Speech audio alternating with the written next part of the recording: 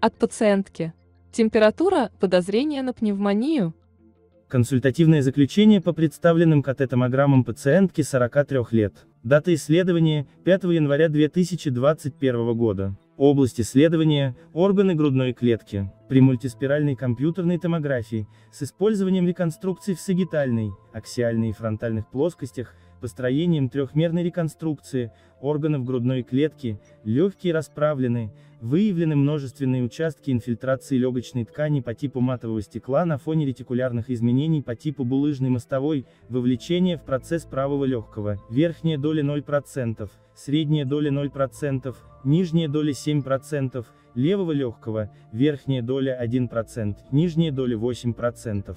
В нижней доле левого легкого и в меньшей степени левой боковой стенки грудной клетки, множественные металлические включения размером до 5 на 3 мм, дающие массивные артефакты. Ход и проходимость трахеи, главных и долевых, сегментарных бронхов не нарушены. Средостение не смещено и не расширено, новообразований в нем не визуализируется. Внутригрудные лимфатические узлы увеличены, многочисленные паратрахеальные до 13 на 10 мм, в аортопульмональном окне до 9 на 8 мм.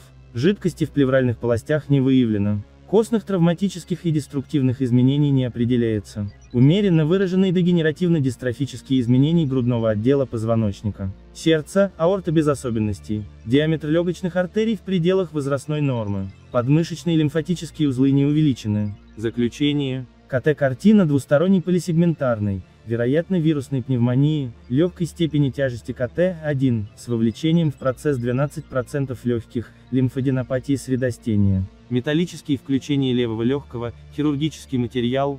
Рекомендована срочная консультация терапевта. Ассистент кафедры, кандидат медицинских наук Котов М.А. Комментарий врача-рентгенолога. У вас двусторонняя, по всей видимости вирусная пневмония легкой степени тяжести, с вовлечением в процесс около 12% легких. Также увеличены лимфоузлы средостения, как проявление реакции иммунной системы на инфекцию. Вам нужно обратиться к терапевту и получать лечение. С такой тяжестью заболевания лечение обычно дома проходит. В нижней доле левого легкого металлические включения. По всей видимости исход оперативного лечения, хотя обычно после операции металла меньше.